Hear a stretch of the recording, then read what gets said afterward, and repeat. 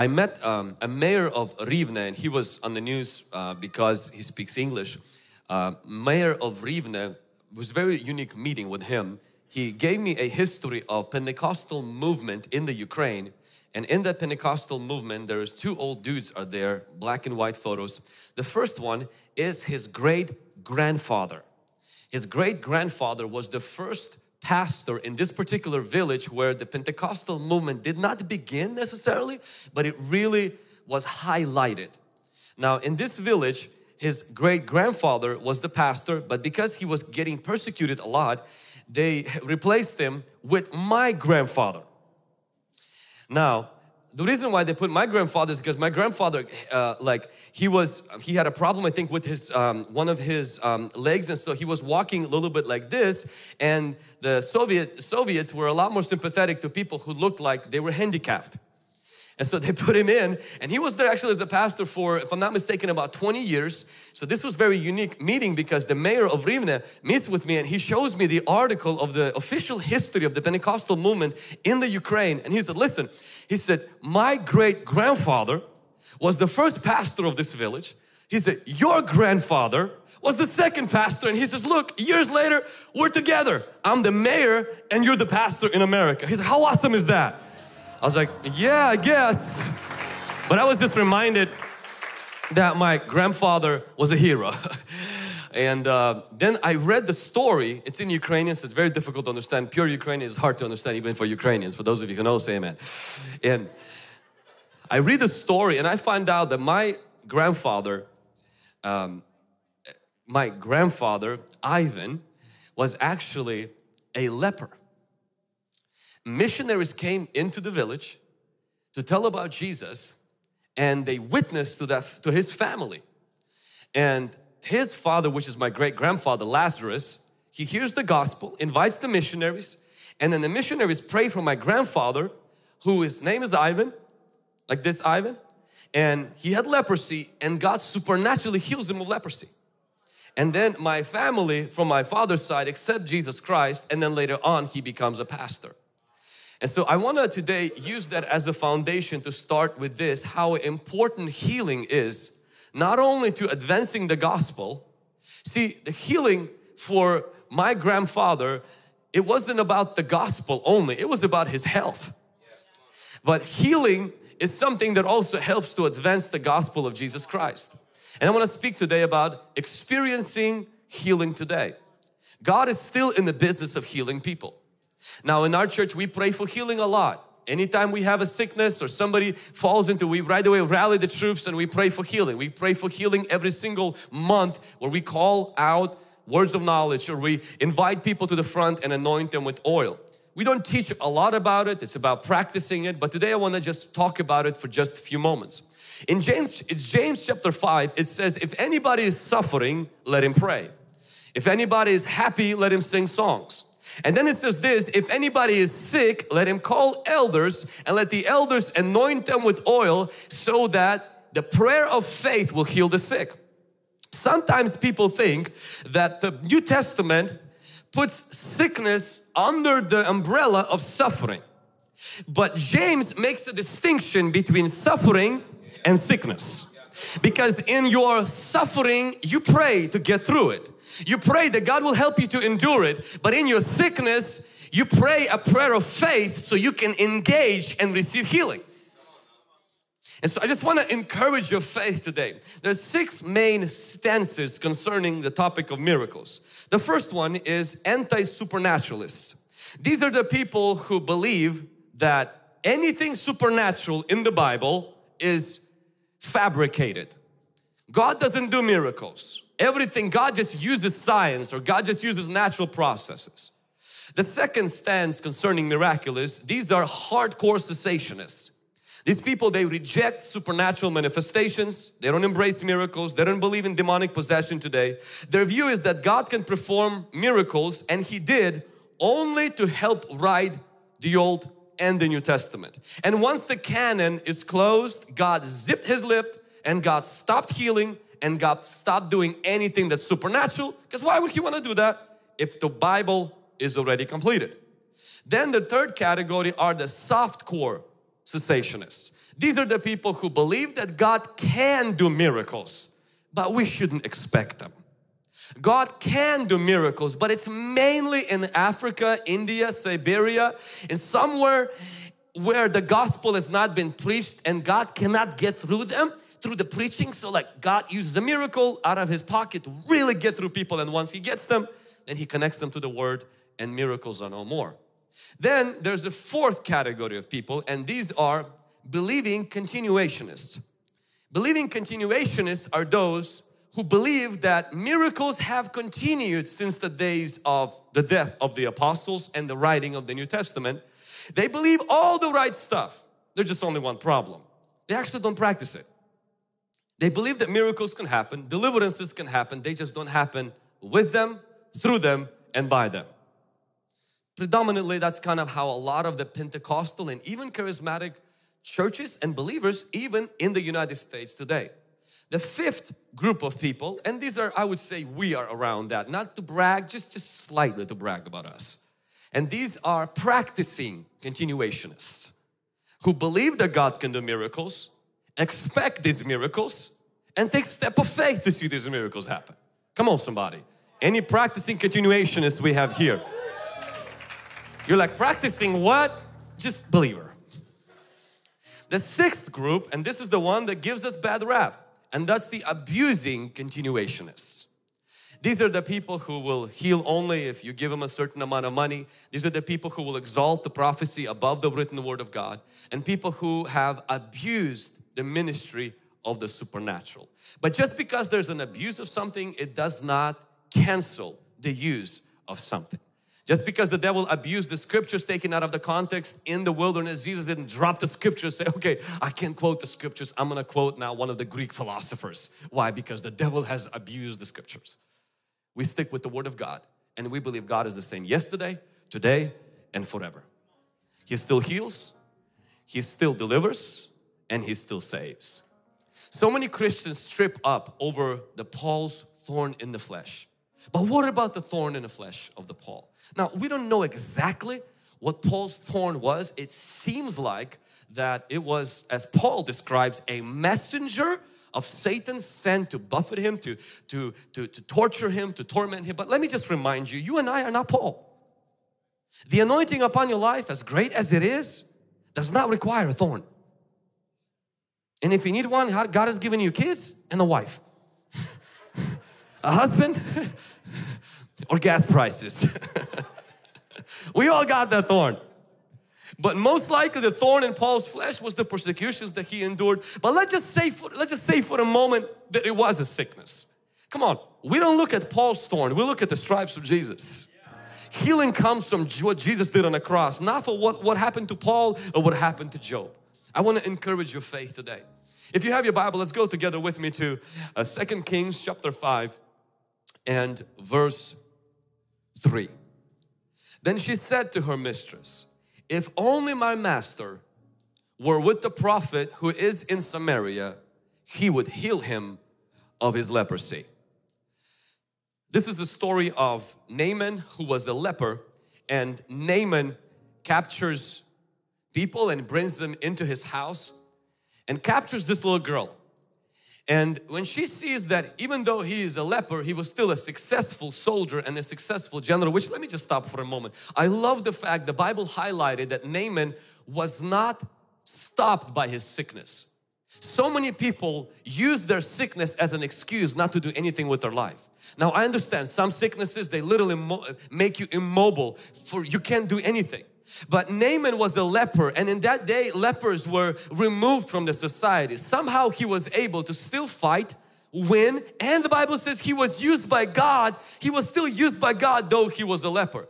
No matter how great your sickness is, don't make your sickness your God. It may restrict you, but it shouldn't stop you. Come on somebody. And so Naaman, he is successful. Naaman, he is a soldier, he is a general, he is used by God, and he has a leprosy. And it seems like sometimes we look at people who are successful, or maybe you're one of them, you have a blessing in your life and you got a little problem in your life, and when you don't see healing or you don't see health for a long time, you start developing philosophies. I remember talking to this great man of God this week. He has a terminal illness we were praying for his healing and everything, and we were talking, and he went from, you know, saying that he believes in God to heal him to, he says, you know what? I know why God let me have this sickness. So I'm like, I'm all ears, man. Tell me, what did you learn? He says, if it wouldn't be for this sickness, I probably would have committed adultery. And he's like, man, this sickness has really kept me from a lot of sin.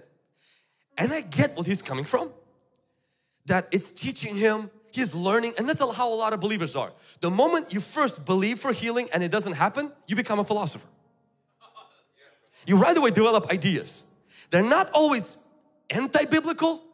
Sometimes they're extra-biblical, but nevertheless, they're not biblical. And I'm listening to this and I get it. I sympathize, and I was like, yeah, I feel you, bro. Like, that's totally makes sense. Like, you probably would have done this and done that. But see, the problem is that when you begin to give sickness this improper place, it's hard to fight against something you deemed as good for you. Now, is it true that God can teach us a lesson through it? Yes, He can. Is it true that when you stay long in it, God is so good in His mercy and grace, can use anything to modify your character, sanctify you and develop you? Yeah, yes He can. But please be careful not to make a doctrine out of your prolonged experience. It's important to stick with the Bible even if it seems to contradict what I'm going through. And we don't need to give our sickness a good rap just because we can get rid of it. Just because I've learned something, just because I got sanctified, I became more patient, I became more humble, more dependent, it does not mean that that is from God and God has sent it or God has condoned it or God wants it in my life. Now let me go a step further. If sickness is that great, why take vitamins? If it's such a great blessing from God, why go on dialysis?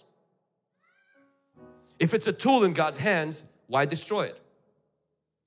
But what we do typically is we come on Sunday and we play this God, your will, whatever you want, God, I'll take the sickness. And then on Monday, we go at 9 o'clock in the morning to the doctor and say, doctor, get rid of it. Come on, doctor, fight. Come on. Is there any new treatments? Come on. Come on, my insurance can't cover that new treatment? And so I'm like, so what happened on Sunday? Why was faith used in its minimum to fight against it, but the medical insurance is maximized to its maximum to get rid of it? If sickness is really God's blessing, why was the body God created always fights against bacteria, virus, and disease? How did God create it in such a way where even when you sleep, your body is like an army? It's called immune system. It fights against disease. Like you cut yourself, your body will heal itself. Your body has a healing mechanism. Some of us, you know, there's some people who went to a theological school and they were taught that healing is not for today. God doesn't want to heal. Sickness is good for you. Let me just for a moment, why don't you take a lesson from your biology? You can get a lot of theological understanding by looking at how your body works. It fights against disease. And your body did not even go through a theological school, praise God. Your body was created to fight against sickness and disease. Medicine fights against sickness and disease, and sometimes we come to church and we're just not sure. And we're sure in the beginning. Is just the moment we get used to it, we domesticated it, and now our insurance covers it. We're like, you know what? I can still work. I'm still winning. I'm still being used by God. You know what? Maybe this leprosy thing, it serves some good. It keeps me in balance. God is trying to help me appreciate the good things I have in life. You know what? Maybe it's because I've done some bad things, but God's mercy is still there. I want to tell you something. God has a way of helping us to keep the balance, but that is not through sickness. God will give you critics, persecution, and hardships, but sickness is not one of them. What I'm saying is that I want you to be aggressive against sickness. Why? Because your body is. Your body is fighting it every day. In fact, when your body stops fighting against sickness, that's when you know you have another sickness. When your immune system stops fighting, that's not healthy. That's a bad thing. And so for Christians, I want to encourage you Christians, we are to embrace suffering. We're not running from hardships and sufferings. But when it comes to a sickness, James tells us this. He says, call the elders, not so they can pray a prayer of strength, but so they can pray a prayer of faith so God can heal you in Jesus' name. Come on somebody. Amen. If you're taking notes, I want to share just 3 simple thoughts concerning healing. Number 1 is that healing comes by faith. And faith comes by hearing. As Naaman, his faith that God can heal him came from a little girl whom he had in his house. Now, the Bible says that each one of us as believers have a measure of faith. That means that as a Christian, the moment you became a Christian, God has already given you a little portion of faith. You have that faith. But this faith can grow. How does this faith comes? How does this faith grows? It grows through hearing. Now every one of us has a little girl in our house. And this is not a little girl, I'm just using it for the sake of the analogy. But some of us do not trust this word because we think, what can it do? I don't feel inspired, Vlad, when I read this. The doctor's report are more real.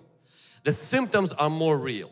They've been prolonged and the Word of God says, yeah, I get it, but you know, and then there's our but part always gets in and makes the Word of God of no effect. Some of us have been poisoned by traditional teaching that sickness is from God, God doesn't heal today, that it hinders the flow of God's Word. It's like we put a duct tape and a zipper on this word speaking in our house and says, listen, you can actually be healed. You know what, if you go to Samaria, like if you go to the front and if you trust, if you ask one of the brothers and sisters to pray for you, you can actually be healed. And we're like, nah man, I tried that. Nah, that stuff is that's just a lot of emotionalism. Nah, I don't believe in that. I want to tell you something, if you humble yourself and you accept what the Word of God says, you will have faith. And faith will lead you to your miracle. Now, the little girl told Naaman, if he goes to Samaria, he will be healed. Let me tell you what God's Word says. It tells us that it is God's will to heal you. When a leper came to Jesus and said, Jesus, if you're willing, heal me. Jesus says, hold on, buddy. I am willing. Be healed. That settles it for us. Does God want to heal you? He already answered that. He's willing. He wants to heal you. What about, just because God is willing, it doesn't mean He's going to do it. You're right. Can He do it? The Bible says that healing is not just something God does, it's someone He is. He's Jehovah Jireh, the Lord my healer. Now I could be willing, for example, to give Ivan a house. I'm willing to give you a house. But it's different when I go in and I promise to give him a house. Don't worry, I won't be making those promises because everything's recorded right now. But let's say that I am willing to make him a house. There's just only one problem, is I only have one house and that one is not even paid off. So I can't really give him a house. But let's just say miraculously one of you gives me a check today and I pay off my house. I give him a house. The problem is that I only have one. So if I give him, I don't have it for another person. See, healing is not just something God has, that if He gives it to you, He has it less for you. Healing is someone He is. He is a healer. He doesn't lose it by giving it to you. He doesn't lose it from somebody else. He has enough of it, and He doesn't just want to heal us. He promises to heal us. In Psalm 100 it says this, bless the Lord, O my soul, and He says, forget not all of His benefits. He forgives all of your sins and He heals all of your diseases. That is the promise. He didn't say some of them. He didn't say just the back pain, just the easy ones. He says all of the diseases. He's like, no, God was exaggerating. Well, the verse before, He says He forgives all of your sins. God wasn't exaggerating on that. You won't go into God's like, yeah, God only forgives the big ones but not the small ones. No, God forgives all of our sins, and that means that God heals all of our diseases. That is the promise. God doesn't throw words in the air. God doesn't brag. God doesn't exaggerate. God means what it says. Come on somebody. God is willing. God is a healer.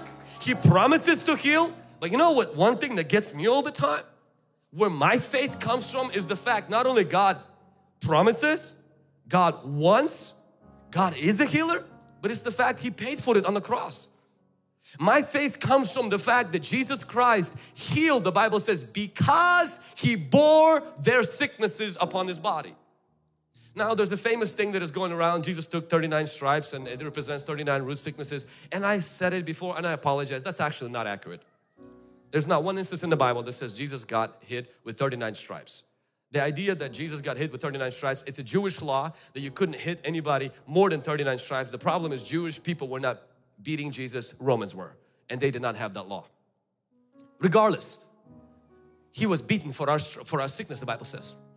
Regardless, the Bible says clearly is that He was scourged for our sickness, which means that Jesus not only wants to heal us, not only He is our healer, not only He promises to heal us, but Jesus actually purchased our healing. So today it's not about God, please heal me. Today it's about something else. What is that? That's point number 2. So not only I get my faith for a miracle from God's Word, but secondly is that we must release our faith by speaking to our disease. Now that's not what this says over there, but I'll get to that. We must release our faith. We receive our faith by God's Word. We release our faith by exercising our authority. I want you to notice when Naaman received this faith from a little girl who told him, you can be healed. I want you to notice what the little girl told Naaman. She says this to him, if only my master were with the prophet who is in Samaria, for he would heal him. The girl did not tell Naaman that Elisha would pray for you. This girl has some faith. This is what she says. He says, my prophet would heal you. Wow. Like lay hands and like pray? No. He heals. Oh, I thought God does that. Yeah, He heals. That's weird. He will heal? Like, whoa, that's pushing it. So the guy writes a letter from his master employer, comes to the king of Israel. Here's Naaman, he is sick, heal him. The king rips his clothes and says, am I God? I can't heal anybody? Who you think I am? I'm not that kind of guy. And when I read it, I'm like, yeah, that's how I feel most of the time. When the sick person comes in like, there's nothing I can do. I'm just a fragile, just the weak worm of the dust. I can't heal. Only God can heal. I'm not God. And we connect with that king, and that's why most of us don't see healings. The next verse, it says, the prophet Elisha heard that. He sends a messenger to the king and he says, fool, what are you doing? He said, why did you rip your clothes? He says, send that guy to me so that guy will know there's a prophet in Israel. It seems like Elisha is walking around like he is God. He's not. But see, Elisha walks in authority. And see, when you don't walk in authority, you're only talking to God about the issue. When you walk in the authority, you talk to the issue about God. It's a completely different game. Come on, somebody. Now, when you begin to feed yourself with God's Word, you will come upon the instruction in God's Word. Dear friends, listen very carefully. That in the New Testament, Jesus did not pray for the sick.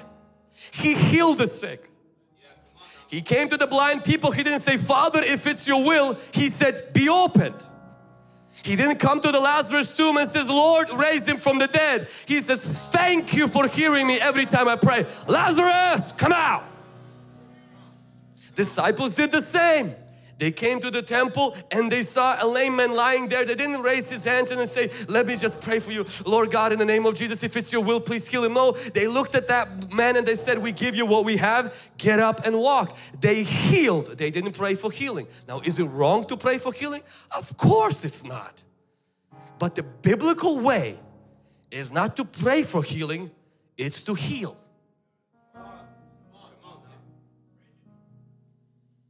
The biblical way is not the way of the king of Israel. I don't have anything.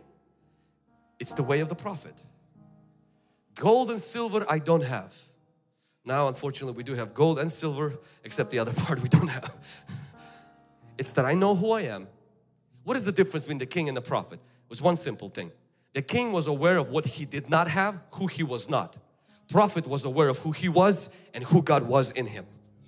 The more you focus on your godliness, on your own faith, on your own goodness and everything, you will always feel inadequate. It will never be enough. But when you take your eyes off of yourself and you fix your eyes on who Jesus is, on His Word and on His promise, something happens. Faith will bubble up and authority will begin to flow through your life. The Bible says the name of Jesus is power. There is this thing in the United States called the power of attorney. The power of attorney is if somebody else has access in case you're in case you can't fully function or you're maybe in a coma or something, and somebody else has the power to make decisions on your behalf. Now, power of attorney is the legal document where the doctor, the lawyers, the judge, everybody else now has to trust what you say on behalf of somebody else. See, when Jesus went to heaven, He left us His name. He gave us the power of attorney. That's why the sickness has to obey, because the sickness understands not your power, the power of His name, backed up by the Holy Spirit, backed up by the power of God. When you speak, the power speaks. When you move, the power moves. When you declare, the power declares. That's why the Bible says if anybody has faith and they speak to this mountain, it shall be moved. You can prophesy to the dry bones. You can speak to that situation and it will happen. Come on, somebody. Give God some praise right now. Give God some glory right now for the power of His name, for the power of His blood, for the power of His name. Small faith talks to God about our situation. A great faith speaks to our situation. But I want to encourage each and every one of you today. While we do pray for healing, anoint with oil, but we know that the command Jesus has given us is that the power of God is released when we understand who Jesus is, who we are in Him, not how weak and fragile we are, which we are, but how great He is. The moment we take our eyes off of ourselves, His power will begin to flow. I am always reminded that the first healing that happened in the Bible, at least the first healing that is mentioned in the Bible, happened when Abraham prayed for the wives of Abimelech. Abraham was caught in the lie of saying that his wife was his sister. And having a weakness of faith, God rebuked Abimelech and told Abimelech, "You are a dead man because you took somebody else's wife." Abimelech, of course, said, "In innocence of my hands and the integrity of my heart, I did that. God, I did not know." God's like, "I know that. I get you. But now, in order to experience healing from barrenness, you need to do something." And this is one of those ridiculous stories for me personally in the Bible, especially when it comes to healing. God says, "I want you to call Abraham." Now remember, Abraham is the one who lied to Abimelech. And God calls Abraham prophet. The first mention of the word prophet in the Bible is in this story.